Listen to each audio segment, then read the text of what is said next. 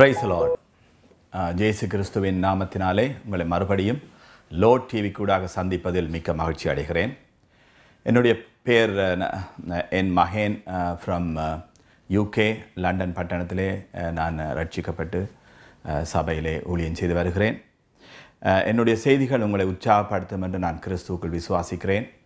ஏனென்றால் உலகம் முழுக்க போய் என்னுடைய நற்செய்தியை, கிறிஸ்து இயேசுவின் நற்செய்தியை மாத்திரம் பிரசங்கிங்கள் என்று தேவன் எல்லாருக்கும் கட்டளையிட்டிருக்கிறார். அந்த கட்டளையை, இந்த கிருபை பொருந்திய வசனங்களை உலகம் முழுக்க எடுத்துச் செல்வதே என்னுடைய அழைப்பு என்று நான் விசுவாசிக்கிறேன். இந்த அழைப்பிலே நான் உங்களை மறுபடியும் சந்திக்கிறதில் மிக்க மகிழ்ச்சி. இன்று நான் கொடுக்கிற தலைப்பு, நீங்கள் இந்த உலகத்துக்கு வெளிச்சமாயிருக்கிறீர்கள். சர்வத்தையும் படைத்த கர்த்தராகிய இயேசு கிறிஸ்து எங்களை பார்த்து தன்னுடைய வாயினாலே சொன்ன விஷயம், commandment, you are the light of this world. Hallelujah. Matthew 5:14 நான் வாசிக்கிறேன். நீங்கள் உலகத்துக்கு வெளிச்சமாய் இருக்கிறீர்கள். That's enough.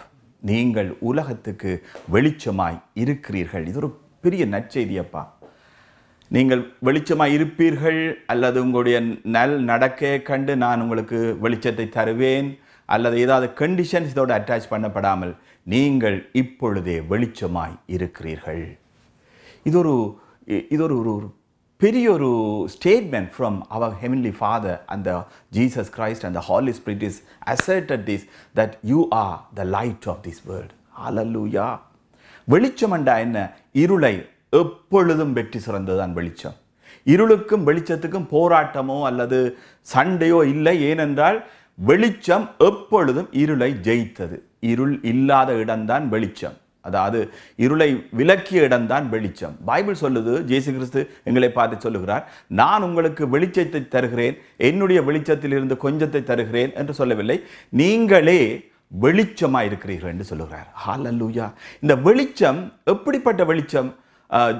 யோவான் 1 நான் நினைக்கிறேன் 19 இது எப்படிப்பட்ட வெளிச்சம் என்று, தேவன் எங்களுக்கு தந்த வெளிச்சம், தேவன் எங்களை வெளிச்சமாய் மாற்றின அந்த வெளிச்சம் எப்படிப்பட்ட வெளிச்சம் என்று தேவன் இந்த வசனத்திலே சொல்லுகிறார்.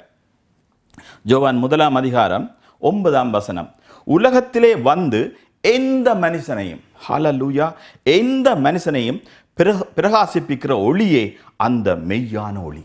இந்த ஒளி, இந்த வெளிச்சம் உலகத்திலே உள்ள எந்த மனுஷனையும், அது என்ன மோசமான பாவியாயும் இருக்கலாம், எவ்வளவு கொலை செய்வனாயும் இருக்கலாம், இந்த விதமான ஒரு பொல்லாங்கனாக இருக்கலாம், ஆனால் அவனை கூடி இந்த ஒளி பிரகாசிக்க வைக்க முடியுமா? ஏனென்றால் இந்த ஒளி எது? இந்த ஒளி எதென்றால் இயேசு கிறிஸ்துவின் நற்செய்தி தான் இந்த உலகத்துக்கு வந்த மெய்யான ஒளி. அந்த ஒளி எல்லாரையும், இது ரிலிஜன் இல்லை. இயேசு கிறிஸ்து ஒரு கிறிஸ்தவ ரிலிஜியஸ் லீடர் அல்ல, அல்ல ஒரு கடவுள் அல்ல. அவர் உலகத்துக்கே ஆன்சர் அவர் மாத்திரம்தான். அப்ப இந்த ஒளி, இந்த மெய்யான ஒளி உலகத்துக்கே ஒரு ரட்சிப்பை கொண்டு வருகிறதா இருக்கிறது. உலகத்து மக்களிடம் இருந்த இருளை, அந்தகாரத்தை விலக்கி அவர்களை தேவனுடைய ஆச்சரியமான ஒளியிடத்துக்கு கொண்டு வந்து சேர்த்தது தான் இயேசு கிறிஸ்துவின் நற்செய்தி, இந்த சாராம்சம். ஒரு செகண்ட்ல பாவியா இருந்த, மகா பாவியா இருந்த ஒருதனை அந்த ஒரு செகண்ட்லயே அந்த இயேசு கிறிஸ்துவின் இந்த நற்செய்தி செயின்ஸாக, சின்னரை செயின்ஸாக மாற்றுவதுதான் இந்த நற்செய்தி. இதுதான் தேவன் கிருபை. ஒரு செகண்ட்ல மகாபாவியா இருந்தவனை மகா பரிசுத்தவனாய், தேவனுடைய சொந்த பிள்ளையாய், கிறிஸ்துவுடனே கூட உன்னதங்களிலே உட்கார வைக்கிறது தான் இந்த நற்செய்தி. இதை சொல்வார்கள் கிரேஸ் பிரீச்சிங். அது கிரேஸில் ஹைப்பர் கிரேஸ், எக்ஸ்ட்ரீம் கிரேஸ் என்று சொல்லுவார்கள். இதை விட என்னையா எக்ஸ்ட்ரீம்? பாவத்திலும் மரணத்திலும் அக்கிரமத்திலும் மரிச்சு கிடந்த ஒருதனை ஒரு கிறிஸ்துவுடனே கூட உயிர்ப்பித்து உன்னதங்களிலே உட்கார வைக்கிறது. This is hyper grace. and I call it hyper grace. This is the grace. இதுதான் எக்ஸ்ட்ரீம் கிரேஸ். இயேசு கிறிஸ்து அப்படியாக கிருபையை எங்கள் மீது, இந்த மனித குலம் மீது பாராட்டினார். இதை விசுவாசித்தால், நீங்கள் அவர் தந்ததை விசுவாசித்தால், அவர் செய்து முடித்ததை விசுவாசித்தால், நீங்கள் இந்த உலகத்திலே வெளிச்சமாக இருக்கிறீர்கள். நான் இந்த கிளிப்பை பார்த்து கொண்டு சொல்லுகிறேன், நீங்கள் தேவனுடைய பிள்ளைகளாக இருப்பீர்களானால் இன்றில் இருந்து ஒரு முடிவெடுங்கள். இந்த வார்த்தை என்ன சொல்லுகிறதோ அதுதான் நீங்கள். உங்களை பற்றி நீங்கள் வைத்திருக்கிற ஒப்பீனியன் கூடி பிழையா இருக்கும். நான் என்னை பற்றி வைத்திருக்கிற ஒப்பீனியனை எப்பொழுதோ குழி தோண்டி புதைத்து விட்டேன் என்றால் என்னை பற்றி நான் வைத்திருந்த opinion is a full of rubbish. ஆனால் தேவன் என்ன வைத்த ஒப்பீனியனை பைபிளில் எழுதி வைத்திருக்கிறார். அவர் சொல்லுகிறார் மத்தேயு 5:14, you are the light of this world. ஹல்லேலூயா. வெளிச்சம் உண்டாக கடவுள் என்று சொன்ன தேவன் அந்த வெளிச்சம் எப்படி வந்து பூமியை நிரப்பிச்சதோ அதே தேவன் உங்களை பார்த்து சொல்லுகிறார், you are the light of this world. ஹல்லேலூயா. இதை ஏற்றுக்கொள்ளுங்கள். சொல்லுங்க, நான் இப்பொழுதே வெளிச்சமாய் இருக்கிறேன். ஒரு தேவன் சொல்லுகிறார், அவருடைய வார்த்தை சொல்லுகிறது, நீங்கள் அதோடு சேர்ந்து எக்கோ பண்றதுதான் விசுவாச அறிக்கை. யூ ஆர் வாக்கிங் வித், அவர் என்ன சொன்னாரோ அதோடு சேர்ந்து நடப்பதுதான் கிறிஸ்தவ வாழ்க்கை. கர்த்தராகிய இயேசு கிறிஸ்து, சும்மா இயேசு கிறிஸ்து அல்ல, கர்த்தராகிய இயேசு கிறிஸ்து உங்களை பார்த்து சொல்லுகிறார், நீங்கள் இந்த உலகத்துக்கு வெளிச்சமாய் இருக்கிறீர்கள். வெளிச்சமாய் இருக்கிறீர்கள் என்பதனாலேயே அந்த வசனத்துக்குள்ளே தெரிகிறது, உங்களுக்கும் இருளுக்கும் இனி போராட்டம் இல்லை. நீங்கள் போகிற இடங்கள் எல்லாம் இருள் ஓடி போவதே அதன் விதியாக இருக்கு. This is a law. when you turn on the light, உங்களுடைய அறைக்குள்ள வந்து லைட்டை போட்டீர்கள் என்றால் உடனேயே இருள் விலகிறது. அது போலவே நீங்கள் எங்கெங்கு போகிறீர்களோ, எங்கெங்கு இந்த பைபிள் சொல்லுகிறது, இந்த உலகம் முழுக்க குருவல்டி இருளின் காரியங்கள் நிரம்பி போயிருக்கிறது. அந்த உலகத்துக்கு எங்களை அவர் வெளிச்சமா வைத்திருக்கிறார். நாங்கள் அந்த இருளின் குருவல்டியான அந்த இருளின் காரியங்களுக்குள் போகும் பொழுது அந்த இடம் ரட்சிக்கப்படுகிறது, விடுவிக்கப்படுகிறது, அந்த இடம் வெளிச்சமாக்கப்படுகிறது. ஏனென்றால் இயேசு கிறிஸ்து உங்களை பார்த்து சொல்லுகிறார், நீங்கள் இந்த உலகத்துக்கு வெளிச்சமாயிருக்கிறீர்கள். என்னுடைய கொஞ்சம் வெளிச்சத்தை அல்ல, நீங்களே வெளிச்சமாக இருக்கிறீர்கள், நீங்களே பதிலாக இருக்கிறீர்கள். கிறிஸ்தவன் என்பவன் ஒவ்வொரு நாளும் காலையில் எழும்பி இருளு போராட்டம், பிசாசோடு போராட்டம், உலகத்தின் எல்லா காரியங்களோடும் போராட்ட பாதையிலே ஆண்டவரே என்னை வலிக்கிறது என்று சொல்லுகிறது. இதுக்கெல்லாம் விட்டு விலகுங்கள். நீங்கள் யார் என்று அறிந்தீர்களானால் நீங்கள் இப்பொழுதே வெளிச்சமாக இருக்கிறீர்கள். எபேசியர் 5:8 இன்னும் இந்த வசனத்தை உறுதிப்படுத்துகிறது. ஹல்லேலூயா. எல்லோரும் இந்த பைபிள் இந்த டிவி ப்ரோக்ராமை பார்க்கும்பொழுது தயவு செய்து பைபிளை உங்கள் கரங்களில் வைத்திருங்கள். இந்த பைபிளின் வசனத்தோடு என்னுடைய பிரசங்கம் ஒத்து வந்தால் மாத்திரம் அக்செப்ட் பண்ணுங்கள், இல்லாட்டில் இதை தூக்கி போடுங்கள். ஏன்னா வெரி டேஞ்சரஸ். வார்த்தை மாத்திரம்தான் எங்களை 100% கிறிஸ்துவுக்குள் வழிநடத்துகிற ஒரு வழிகாட்டியாய் வெளிச்சமாக இருக்கிறது. வாசிப்போமா? எபேசியர் 5:8. முற்காலத்தில் நீங்கள் அந்தகாரமாய் இருந்தீர்கள். Look at the tense. இது பாஸ்ட். முற்காலத்தில் நீங்கள் அந்தகாரமாய் இருந்தீர்கள், இப்பொழுதோ. ஹல்லேலூயா. பைபிளில் நீங்கள் எங்கெங்கு மார்க் பண்ணுவீர்கள் என்றால் இப்பொழுதோ என்று மார்க் பண்ணுவீர்கள் என்றால் நீங்கள் அதே ஒரு பெரிய விடுதலை உங்களுக்கு கொண்டிருப்பீர்கள் என்றால் இப்போ கரண்ட் அவர் ரியாலிட்டி என்னென்று இந்த வார்த்தை உங்களை பார்த்து சொல்லுகிறது. என்ன சொல்லுகிறது? இப்பொழுதோ கர்த்தருக்குள் வெளிச்சமாய் இருக்கிறீர்கள். நீங்கள் கர்த்தருக்குள் சிருஷ்டிக்கப்பட்டிருக்கிறீர்கள், கர்த்தருக்குள் நீங்கள் வெளிச்சமாய் இருக்கிறீர்கள். வெளிச்சத்தின் பிள்ளைகளாய் நடந்து கொள்ளுங்கள். வெளிச்சத்துக்காக ப்ரே பண்ணாங்க. ஆண்டவரே இந்த மகனை பிரகாசிக்க பண்ணும், உம்முடைய வெளிச்சத்தை தாரம், ஒளியை தாரம் என்று கேட்க நல்லா இருக்கும். ஒரு ரிலிஜியஸா, அவர் ஒரு ஹம்பிளா, ஒரு நல்ல மனுஷன் ப்ரே பண்ணுவா போல இருக்கும். ஆனால் நான் சொல்லுகிறேன், பைபிள் சொல்லுகிறது, புத்தி இல்லாத கலாத்தியர் என்பதை போல புத்தி இல்லாத பிரேயஸுக்கு பிரயோசனம் இல்லை. ஆனால் வார்த்தையின்படி இதுதான் நான் என்று நீங்கள் தரித்துக் கொள்வீர்களானால், இதை விசுவாசிப்பீர்களானால், இதை தவிர நீங்கள் தேவனை பிரியப்படுத்துகிற வேற வழியே இல்லை. வேதம் சொல்லுகிறது, வெளிப்படையாக பார்த்தால் என்னில் வெளிச்சம் தெரியவில்லை, நான் தொட்டால் லைட் பெல் எரியவில்லை, நான் ஒரு இடத்துக்கு போகும்பொழுது ஒளிரவில்லை. ஆனால் ஆவிக்குரிய பிரகாரமாக எங்களோட 5 சென்சஸை விலத்தி இந்த வார்த்தையின்படி பைபிள் என்ன பார்த்து சொல்லுகிறது? நீங்கள் முன்னே அந்தகாரமாக இருந்தீர்கள், இப்பொழுது என்ன டைமில் நீங்கள் இந்த கிளிப்பை பார்த்துக் கொள்வீங்களோ அந்த நேரத்திலேயே நீங்கள் வெளிச்சமாய் எப்படி இருக்காம்? கர்த்தருக்குள் வெளிச்சமாய் இருக்கிறீர்கள். ஹல்லேலூயா. இந்த ஒரு வார்த்தை போதும் உங்களோட வருத்தத்திலிருந்து நீங்கள் விடுதலையாக. ஏனென்றால் வருத்தமும் துன்பமும் கவலையும் கடனும் கஷ்டமும் பிரச்சனையும் என்னத்தின் காரியங்கள் என்றால் இருளின் காரியங்கள், அந்தகாரத்தின் ரிசல்ட்ஸ் தான் இந்த நான் சொன்ன அத்தனை நெகட்டிவ் காரியம், பிசாசின் கிரியைகள். ஆனால் பைபிள் சொல்லுது, நீங்கள் அந்தகாரத்துக்குரியவர்கள் அல்ல, முன்னே அந்தகாரமாய் இருந்தீர்கள், இப்பொழுதோ கர்த்தருக்குள் வெளிச்சமாய் இருக்கிறீர்கள். Look at the tense. You are right now the light of this world, light of this God, light of God. Hallelujah. வெளிச்சமாய் இருக்கிறீர்கள். வெளிச்சத்தின் பிள்ளைகளாய் நடந்து கொள்ளுங்கள். வசனம் உங்களை பார்த்து என்ன சொல்லுகிறேன் என்றால், வார்த்தை நீங்கள் வெளிச்சம் என்று உங்களை வசனம் சொன்னபடியால நீங்கள் வெளிச்சம் என்று நினைத்து நடவுங்கள். போகிற இடங்களிலே ஒரு ஹாஸ்பிட்டல் வார்டுக்கு போவீர்களானால் அங்கே பார்ப்பீர்களான ஒரு இருள் சூழ்ந்த கேன்சர் அட்டாக் என்னென்ன வருத்தத்தில் சனம் தவித்து கொண்டிருக்கிறதோ நீங்கள் நினைத்து கொள்ளுங்கள், நான் வெளிச்சத்தின் பிள்ளை, வெளிச்சமாகவே இருக்கிறவன், இந்த வார்டுக்குள் போகிறேன். நான் சொல்லும் பொழுது, கைகளை வைக்கும் பொழுது அங்கிருந்து இருள் ஓடி போறது is a law, must flee from you. ஹல்லேலூயா. இதை தரித்துக் கொள்ளுங்கள். இந்த வார்த்தைகளை நீங்கள் மெடிடேட் பண்ணுங்கள். இந்த மெடிடேட் பண்ணுவீர்களானால் உங்கள் ஃபேமிலியில், உங்கள் சுற்று வட்டாரத்தில், உங்களோட ஃப்ரெண்ட்ஸ் மத்தியில், உங்கள் உலகத்துக்கு நீங்களே வெளிச்சமாயிருப்பீர்கள். ஹல்லேலூயா, ஹல்லேலூயா. ப்ளீஸ் ரிலிஜியஸ் எல்லாத்தையும் தள்ளி விட்டுட்டு வசனம் உங்களை பார்த்து என்ன சொல்லுகிறதோ அதை ஏற்றுக்கொள்ளுங்கள். இன்னொரு வசனம் பார்ப்போமா? யோவான் 8:12. Price Lord. இந்த வார்த்தைகள் உங்களை உற்சாகப்படுத்த வேண்டும் நான் விசுவாசிக்கிறேன். பாருங்கள், 8:12. யோவான் 8:12. மறுபடியும் இயேசு ஜனங்களை நோக்கி, நான் உலகத்துக்கு ஒளியாயிருக்கிறேன். ஹல்லேலூயா. இயேசு கிறிஸ்து தான் இந்த உலகத்துக்கு ஒளியாயிருக்கிறேன். என்னை பின்பற்றுகிறவன் இருளிலே நடவாமல் ஜீவ ஒளியை அடைந்திருப்பான் என்றார். ஹல்லேலூயா. என்னை பின்பற்றுகிறவன், நீங்கள் இருளிலே நடக்க மாட்டீர்களாம். I am the light of this world. Whoever follows me will never walk in darkness. அது எப்படி சாத்தியமாகும்? தாவீது எழுதினான், நான் ஆண்டவரே, நான் தேவரீர், நான் மரண இருளின் பள்ளத்தாக்கிலே நடந்தாலும் பொல்லாப்புக்கு பயப்படேன், தேவரீர் என்னோடு கூட இருக்கிறீர். ஆனா அதை விட பெரிய ரெவலேஷன் சொல்லுது, நீ இருளிலே இனி நடக்க மாட்டாயாம். தேவனால் பிறந்தவன், இயேசு கிறிஸ்துவே ஆண்டவர் என்று சொல்லி ரட்சிக்கப்பட்ட born again கிறிஸ்டியன் எல்லாருக்கும் ஜீவ ஒளி. அந்த பாருங்க, அதை திருப்பி வாசிக்கிறேன். என்னை பின்பற்றுகிறவன் இருளிலே நடவாமல் ஜீவ ஒளியை அடைந்திருப்பான் என்றார். இதிலே இந்த கிறிஸ்தவர்கள் எல்லாரும் இயேசுவை பின்பற்றுகிறவர்கள். சொல்லுங்க ஆமென். இயேசுவை பின்பற்றுகிறவர்கள் எல்லாரும் கிறிஸ்தவர்கள். நாங்கள் கிறிஸ்தவராக இருப்பதனால் இயேசுவை பின்பற்றுகிறவர்கள். ஆகவே இந்த வசனம் எனக்கு பொருத்தம் என்றால், எனக்கு ஜீவ ஒளி வந்தாயிற்று, நான் இனி இருளிலே நடக்க மாட்டேன். எப்படி இருளிலே நடக்க மாட்டீர்கள்? நீங்கள் ஒரு எந்த இருள் சூழ்ந்த இடத்துக்கு நீங்கள் போனால் அந்த இடத்திலே வெளிச்சம் இருள் ஓடி போய்விடும். ஹல்லேலூயா.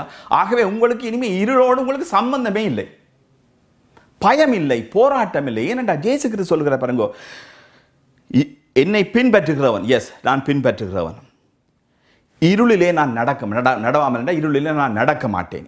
இருளுக்கும் எனக்கு சம்பந்தம் இல்லை. நான் ஜீவ ஒளியை அடைந்திருப்பான் என்றால் நான் ஜீவ ஒளியை அடைந்திருக்கிறேன். இன்னொரு சேர்ந்து சொல்லுங்கள், நான் இனி இருளிலே நடப்பதில்லை, எனக்கு ஜீவ ஒளி வந்தாயிற்று. இதை இயேசு கிறிஸ்துவே எனக்கு தந்திருக்கிறார். ஹல்லேலூயா.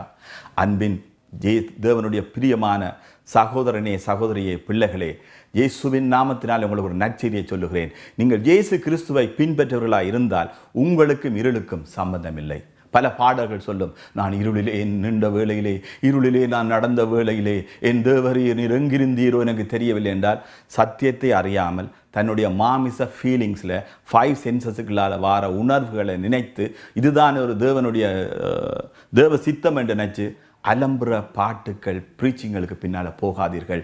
வேதம் உங்களை பார்த்து சொல்லுகிறது, கர்த்தராகிய இயேசு கிறிஸ்து உங்களை பார்த்து சொல்லுகிறார், நீ இனி இருளிலே நடப்பதில்லை, ஏனென்றால் உனக்குள் ஜீவ ஒளி வந்தாயிற்று.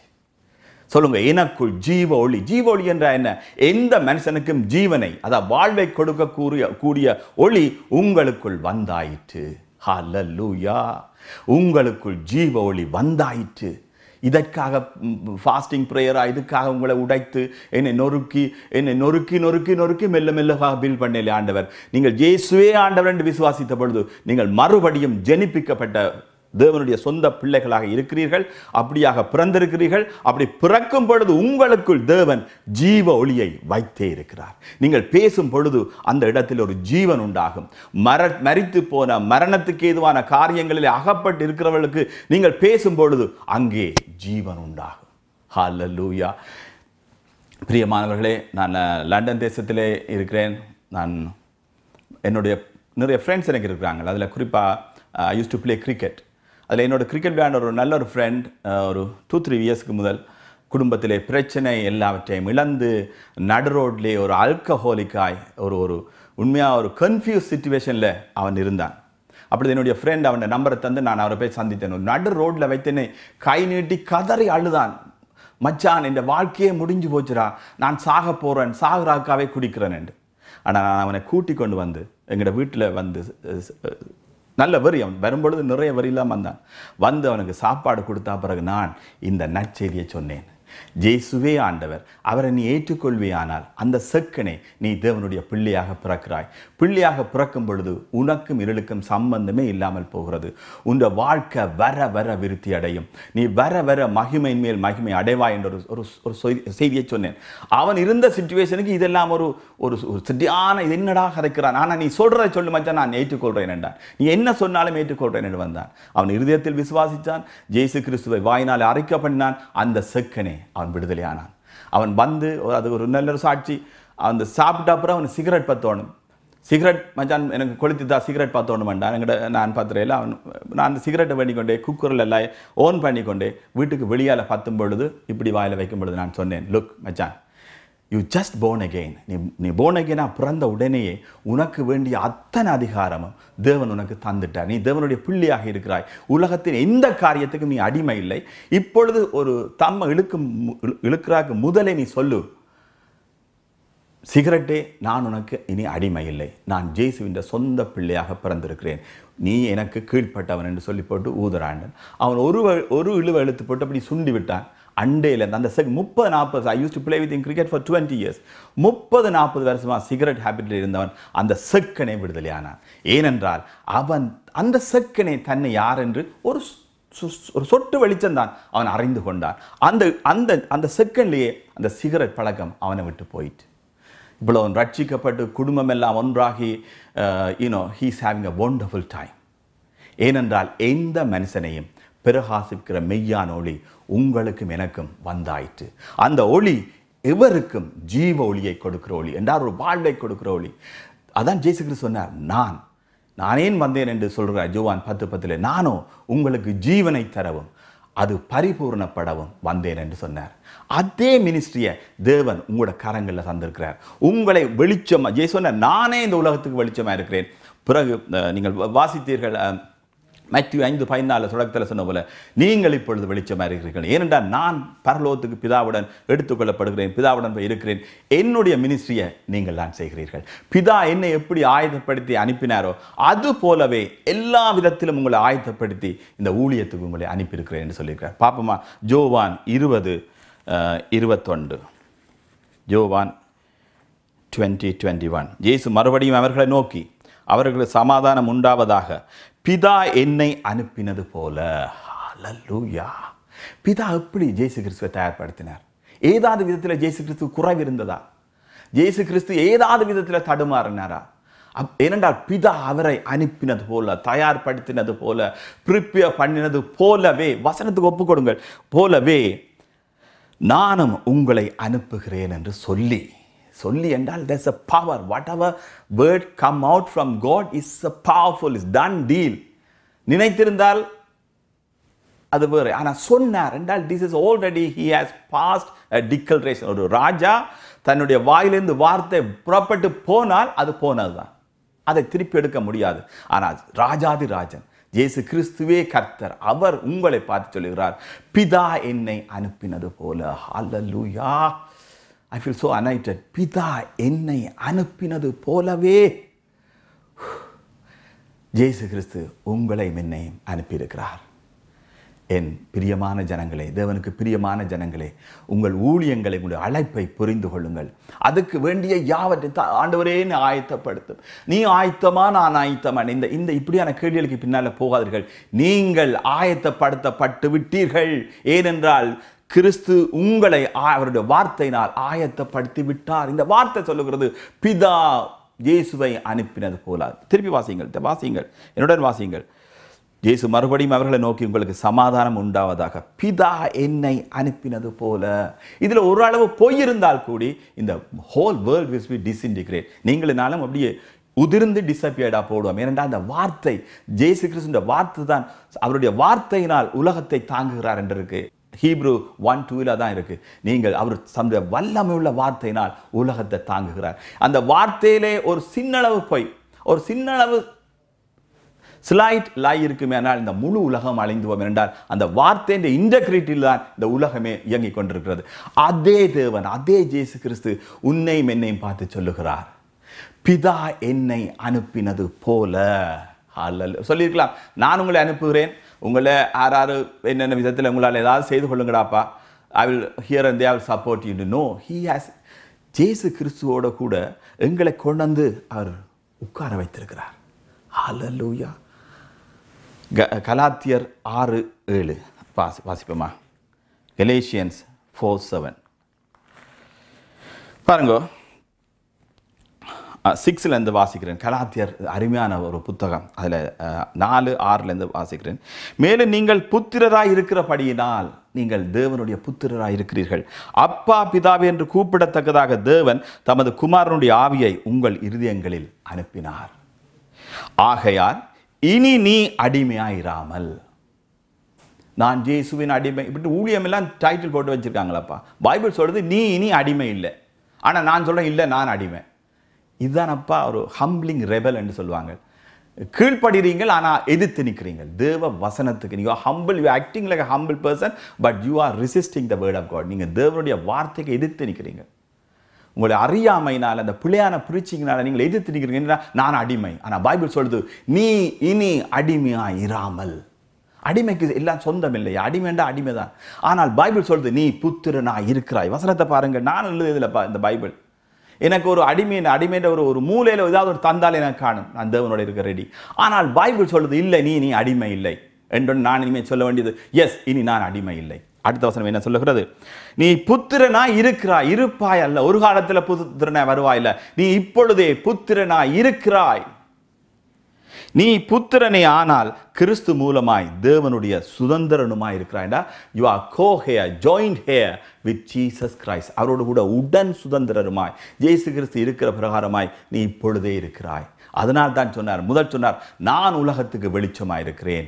நீங்கள் இப்பொழுது சொன்னார், இப்பொழுது you are the light of this world. ஹல்லேலூயா. முன்னே அந்தகாரமாக இருந்தீர்கள், ஆனால் இப்பொழுதோ நீங்கள் வெளிச்சமாக இருக்கிறீர்கள். வெளிச்சத்தின் பிள்ளைகளாய் நடந்து கொள்ளுங்கள். ஒரே ஒரு commandment and what is asking you to do, act like you are the light, child of light. என்றால் நாய்க்கு பிறந்தது நாய்க்குட்டி, சிங்கத்துக்கு பிறந்தது சிங்கக்குட்டி, தேவனுக்கு பிறந்தது நீ தேவன். அந்த தேவ பிள்ளையாக இருக்கிறாய். ஆகவே வெளிச்சத்துக்கு பிறந்தபடியா நீயும் வெளிச்சமாக இருக்கிறாய். அந்த வெளிச்சம் தான் ஒரு மனுஷனுக்கு சுவை கொடுக்கிறது. வெளிச்சம் இல்லாட்டில் டைமனுக்கும் ஒரு ஒரு ஒரு சீப்பான ஒரு கண்ணாடியில் செய்த மாலைக்கும் வித்தியாசம் தெரியாது. ரைட்? நாங்கள் போட்டு இந்த உடுப்பின்ற எல்லாம் ஒரு மாதிரியே இருக்கும். வெளிச்சம்தான் ஒரு மனுஷனுக்கு he makes sense to him. ஒரு லைஃப்பில் எங்கே போகிறேன் எங்கே வாரேன்னு தெரியாதவனுக்கு நீங்கள் வெளிச்சமாக பிரகாசிப்பீர்கள், அவனுக்கு அந்த டிரெக்ஷன் விளங்கும். வெளிச்சம் ஒருத்தனுக்கு டிரெக்ஷனை கொடுக்கும். ஒரு எங்கே போகிறேன் என்ன நடக்குன்னு தெரியாதவனுக்கு ஒரு நல்ல ஒரு டிரெக்ஷனை அது கொடுக்கும். அது ஒரு ஃப்ளேவரை கொடுக்கும். அவன் வாழ்றதுக்கு ஒரு அர்த்தத்தை கொடுக்கும். ஏனென்றால் வெளிச்சம் அவனுக்கு என்னென்ன நிலையில் அவன் இருக்கிறான், எப்படியாக இருக்கிறது என்பதை படம் போட்டு காட்டும். It will give a flavour in to his life. அந்த வாழ்க்கையில் ஒரு சுவையை கொடுக்கும். ஒரு கொஞ்ச நேரம் கண்ணை மூடிக்கொண்டு ஒரு சுவர தடவினாலும் தெரியாது, ஒரு மற்றது வேறு என்ன தடவினாலும் தெரியாது. Because you don't know. But இந்த வெளிச்சமாக இருக்கிறபடியால் நீங்கள் ஒரு குடும்பத்துக்கு போய் ஜபிப்பீர்களானால், வெளிச்சமாக இருக்கிற நான் அங்கு போகிறேன், அந்த குடும்பத்தில் உள்ள பிரச்சனைக்கு தீர்வு உண்டாவதாக, இருள் விலகி போவதாக, அவர்கள் எங்கே நிற்கிறார்கள் என்று அவர்களுக்கு தெரியும். சரியான திசையிலே சரியான பாதையிலே அவர்களை நீங்கள் நடத்துவீர்கள். நீங்கள் அப்படியாக இருக்கிறீர்கள், வெளிச்சத்தின் பிள்ளைகளாக இருக்கிறீர்களே. So you walk like a children of God, children of light. Hallelujah. இன்னொரு வசனம் பார்ப்போமா? Price Lord. நீங்கள் சந்தோஷமாக இருக்கிறீங்கன்னு நினைக்கிறீங்க. இதை நீங்கள் ஒரு ஒரு ஒரு ஒரு ஒரு ப்ராமிஸாக கிறிஸ்துவ வாழ்க்கை என்பது ஐயா, it's not a religion. This is ஒரு நாள் பாவத்திலே அக்கிரமத்திலே மரித்து கிடந்த பிரேதங்கள் நாங்கள், மரித்தவர்கள் நாங்கள். இயேசுவின் கிருபையினாலே நாங்கள் விசுவாசத்தை கொண்டு ரட்சிக்கப்பட்டோம். ரட்சிக்கப்பட்ட உடனேயே உன்னதங்களிலே அவரோடு கூட உட்கார்ந்திருக்கிறோம். இப்போ நீங்கள் பார்க்குற இந்த இடத்துல நான் நிற்கிறது இட்ஸ் நாட் ட்ரூ. ஸ்பிரிச்சுவலாக நாங்கள் எங்கே இருக்கிறோம் என்றால் கிறிஸ்துவோடு கூட உன்னதங்களிலே உட்கார்ந்து இருக்கிறோம் என்பதுதான் ரியல் ஃபேக்ட். பட் இந்த 5 சென்ஸ் அதில் பார்க்கறது மாறும். ஆனால் இந்த இஃப் யூ நோ உங்களோட ஆவிக்குரிய பிரகாரமாக நீங்கள் எங்கே இருக்கிறீர்கள் என்ற அந்த படத்தை, அந்த பிக்சரை, உண்மையான படத்தை நீங்கள் உங்களோட மைண்டில் நீங்கள் அக்செப்ட் பண்ண வைப்பீர்களானால் நீங்கள் பிதாவோடு கூட உன்னதங்களிலே உட்கார்ந்திருக்கிற உங்களுக்கு முன்பாக இந்த உலகத்தில் ஏதாவது தடுக்க முடியுமா? நீங்கள் யாருக்கும் ஜெபித்தால் யாருக்கும் சுகமாகும். ஏனென்றால் உன்னதங்களிலே கிறிஸ்துவுடனே கூட உட்கார்ந்து இருக்கிறீர்கள். Have this Christ conscious. இந்த சிந்தை உடையவர்களாயிருங்கள். கிறிஸ்துவின் சிந்தை உங்களுக்கு உண்டாக கடவுது. கிறிஸ்துவின் சிந்தை என்றா என்ன? மாமிசத்தில் பார்க்காமல் 5 சென்சஸுக்குள்ளால பார்க்கறதெல்லாம் கட் பண்ணிட்டு ஆவிக்குரிய பிரகாரம். ஆவிக்குரிய பிரகாரம் கண்ணு முடிக்கணும் பிடி என்று இல்லை. பைபிள் என்ன சொல்லுதோ that's what you are. Bible சொல்லுது, நீ இப்பொழுதே வெளிச்சமாக இருக்கிறீர்கள். முந்தி அந்தகாரமாக இருந்தீர்கள் என்றால் முந்தித்தான், நத்திங் டு வித் எனிமோ. இப்பொழுதோ தேவனுடைய பிள்ளைகளாக இருக்கிறீர்கள், வெளிச்சமாக இருக்கிறீர்கள், வெளிச்சத்தின் பிள்ளைகளாக இருக்கிறீர்கள். ஹல்லேலூயா. ஒரு வசனம் பார்த்துட்டு முடிப்போம். ஏசாயா 60:1. பழைய ஏற்பாட்டு காலத்திலேயே இதை வரப்போகிற காலங்கள், இந்த கிருபையின் காலத்தை குறித்து தேவன் தெளிவாக சொல்லி வச்சிருக்கார். ஒரு உங்களை நான் இதுக்கு முதல் எடுத்த மெசேஜில் நீங்கள் பார்த்திருப்பீர்கள். நீங்கள் தேவனுடைய ஆலயமாக இருக்கிறீர்கள். இந்த ஆலயம் தேவன் எப்படி மகிமையின் மேல் மகிமை பொருந்தி ஆலயமாக வைத்திருக்கிறார். நான் இதை வாசிக்கிறேன். You take it. God bless you. This is will bless you அமென்லி. எழும்பி பிரகாசி, உன்னொளி வந்தது, கர்த்தருடைய மகிமை உன்மேல் உதித்தது. பழைய ஏற்பாட்டு கல்வியில் சொல்றார், எழும்பி பிரகாசி, உன்னொளி வந்தது. இது தீர்க்கதரிசனமாக சொன்ன விஷயம். உன் ஒளி. கர்த்தர் சொன்ன, நீயே வெளிச்சமா இருக்கிறாய் என்றால் இனிமே நீ ஒளிரும் பொழுது அது உன் ஒளி. தேவனுடைய ஒளிதான், ஆனால் அதை கேரி பண்றாள் நீதான். அது வேத வசனம் சொல்றது, இது உன் ஒளி. ஹல்லேலூயா. தேவன் எங்களுக்கு பாராட்டின அன்பு மகா பெரியதையா. தேவன் எங்களை ரெஸ்பெக்ட் பண்ணி இது உன்னொளி என்று சொல்லுகிறார். ஹல்லேலூயா. இது உன்னொளி வந்தது, கர்த்தருடைய மகிமை உதித்தது. இதோ இருள் பூமியையும் காரிருள் ஜனங்களை மூடும், ஆனாலும் உன்மேல் கர்த்தர் உதிப்பார், அவருடைய மகிமை உன்மேல் காணப்படும். கர்த்தர் என்மேல் உதித்தார். எப்பொழுது இயேசுவின் நற்செய்தியை நான் கேட்டு அதை ஏற்றுக்கொண்ட அந்த செகண்டே கர்த்தர் என்மேல் உதித்தார். கிறிஸ்து வந்து எனக்குள் வாசம் பண்ணுகிறார். நான் அவருடைய ஆலயமாக இருக்கிறேன். ரைட். அந்த ஒளி எனக்குள் வந்தாயிட்டு உன் வெளிச்சத்தின் இடத்துக்கு. ஹல்லேலூயா. நீங்கள் சபை போதகரா, பாஸ்டரா, உங்கள் வெளிச்சத்தின் இடத்துக்கு ஜாதிகளும் உதிக்கிற உன் ஒளியின் இடத்துக்கு ராஜாக்களும் நடந்து வருவார்கள். ஹல்லேலூயா. ராஜாக்கள் இந்த வெளிச்சத்துக்கு நடந்து வருவார்களாம். அப்பா ப்ரே பண்ணும்போது சொல்லுங்கள், தேவரீர் என்னை நீர் வெளிச்சமாக உருவாக்கினதுக்காக நன்றி. என்னை நீர் இப்பொழுதே நான் உம்முடைய வெளிச்சமாக இருக்கிறேன், வெளிச்சத்தின் பிள்ளையாக இருக்கிறேன், நான் வெளிச்சத்தின் பிள்ளையாக நான் நடக்கிறேன். நான் சொல்லுகிறேன், என்னிடத்துக்கு ராஜாக்கள் கடந்து வருவார்களாக. இந்த வசனம் நிறைவேறுவதாக. This is a good prayer because you agreed with the word of God and you release the word of God power. Hallelujah. அப்படியே வந்து இந்த ஒரு வசனத்தை நான் டைம் முடிக்கிறபடியா சொல்லுகிறேன். 7வது வசனம் 60, ஐசையா 60:7. அதில் பி பகுதி, என் மகிமையின் ஆலயத்தை மகிமைப்படுத்துவேன். இந்த ஒளி வந்து இந்த மகிமை வந்த ஒருவன் தேவன் சொல்கிறார், நீ என்னுடைய ஜீவனுள்ள தேவனுடைய ஆலயமாக இருக்கிறீர்களே. 2 கொரிந்தியர் 6:16. அந்த ஆலயத்தை அதே மகிமை பொருந்தது. அதே காணும். எங்களுக்கு தூர விட்டாலே காணும். ஆண்டவர் அப்படி டீல தெரியல சொல்றார், இந்த மகிமை என்னுடைய மகிமை உங்களுக்குள் வந்தாயிட்டு அதை எங்களுக்கு he's calling as as glory. பிறகு சொல்றார், இந்த மகிமையின் ஆலயத்தை நான் இன்னும் மகிமைப்படுத்துவேனா. இதுதான் கிருபை ஐயா. If you call it hyper grace, go for it. ஏனென்றால் தேவன் சொல்லுகிறார், மகிமையின் ஆலயமே நான் தான், என்னை இன்னும் மகிமைப்படுத்துவாரா. இதை நான் கேட்கவே இல்லை. இப்படி ஒரு பிரேச கூடி நான் செய்ததில்லை. ஒரு பழைய ஏற்பாட்டில் பரிசுத்தவான்களோ நீதிமான்களோ யாராவது கூடி கேட்கல, ஆண்டவரே உம்முடைய மகிமை எனக்கு தாரும், மகிமையை தந்து என்னை உம்முடைய ஆலயமாக மாற்றும், இந்த ஆலயத்தை இன்னையும் மகிமைப்படுத்த வேண்டும் ஒரு தரம் கேட்கல. அவர் உங்களுக்கு ஃப்ரீயாக தந்திருக்கிறார். விசுவாசியுங்கள்.